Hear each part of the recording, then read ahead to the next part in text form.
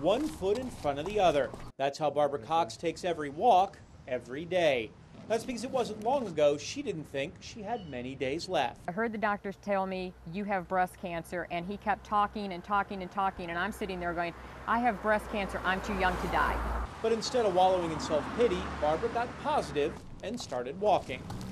I always walked a couple miles a day, and in my mind I felt if I walked more, the drugs would go through my system faster, which was not true, but mentally that helped me. She's been hitting the streets for 2.5 years since her diagnosis, and now is embarking on the biggest test of all, a 3-day, 60-mile trip in and around the city of Boston, walking alongside fellow cancer survivors. If I can walk 60 miles and possibly save one person from going through what I went through, 60 miles is nothing.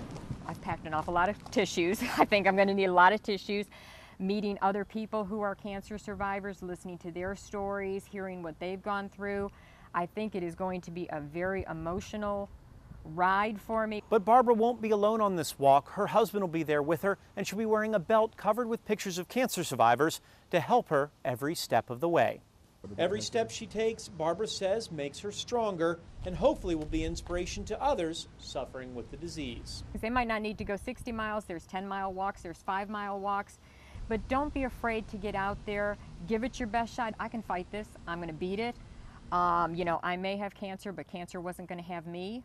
In Savannah, Andrew Davis, WTOC News.